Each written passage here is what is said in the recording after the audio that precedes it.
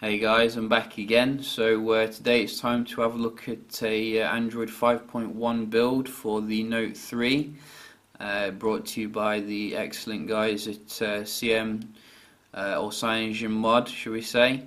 This is the CM 12.1 ROM for the Note 3, and I have to say it's a very nice ROM that you should definitely check out here.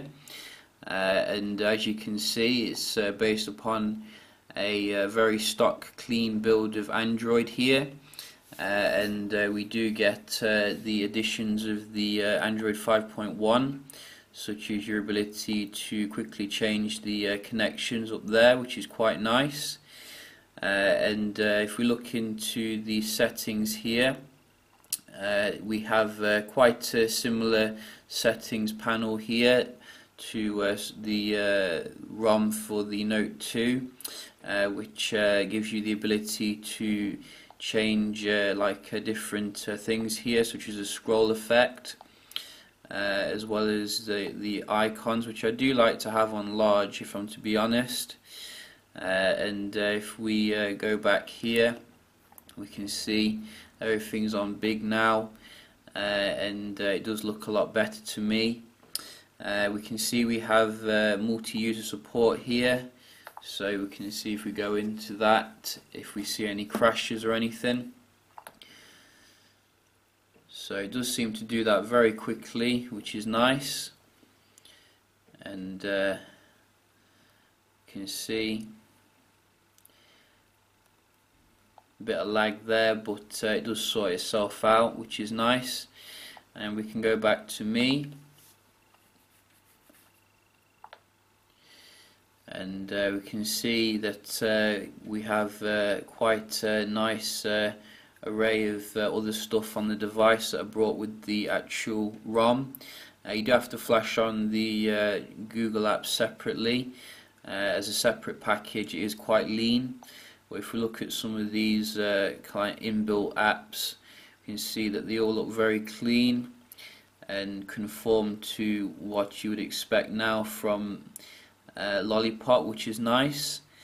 And in terms of the S Pen, again, you are going to lose some functionality here, such as your smart circle, unfortunately, but it is working, as you can see, so you can still use it with some third-party apps to your heart's content.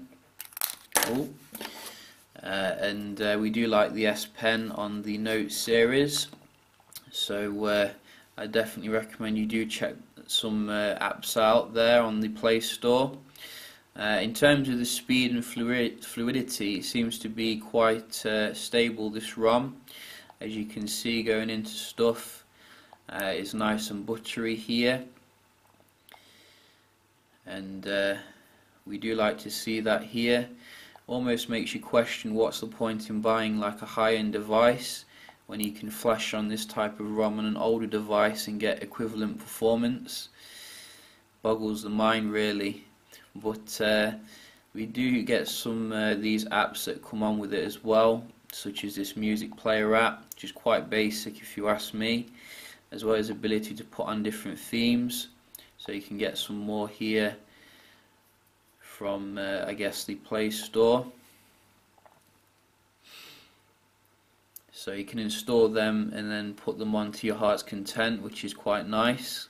Don't want to obviously lose the camera facility on your phone, so you can just go to the camera here, the stills. It seems to be taking stills quite well, which is quite nice.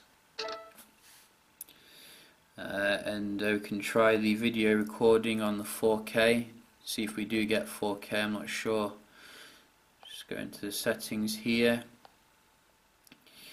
So we see we get 4K there, which is quite nice.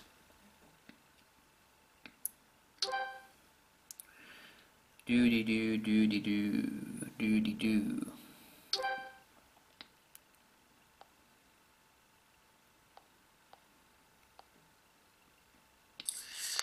Doody doo, doody doo, doody doo. So very nice there, except for my singing, obviously. It does seem to be working, so you don't have to worry about that. In the settings we get some additional options here. So if we go to the top, we can see that we can get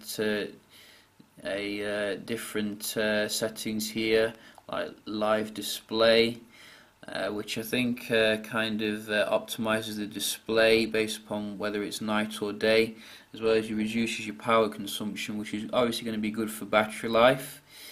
And some other settings here. Double tap to sleep again, which is quite nice, but then again no double tap to wake, which seems a bit weird. If we just have a look at some of the other settings here, notification manager, I think that comes onto all Lollipop devices, so not much difference there. System profiles, again to control whether you are driving or if you want it just to be silent, which is quite nice. And performance I do see down there, so if we can go into that, so it's apparently optimizes the performance based upon the app you're in, so that could help with battery life as well as the speed, I guess, which is quite nice. And buttons here, so quite a few settings there to play around with, which I'm sure that you will enjoy.